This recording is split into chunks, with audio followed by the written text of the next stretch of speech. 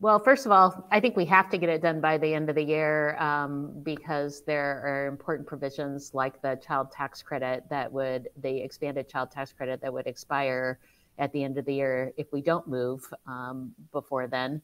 From a House standpoint, we are assuming we'll be here next week and understand that we have to be flexible. I think that's House leadership has said, be flexible, so that we can respond when the Senate sends legislation back our way. So we'll be prepared to do that and hope that they move quickly. But we need to move quickly. There's been a long conversation about the Build Back Better Act.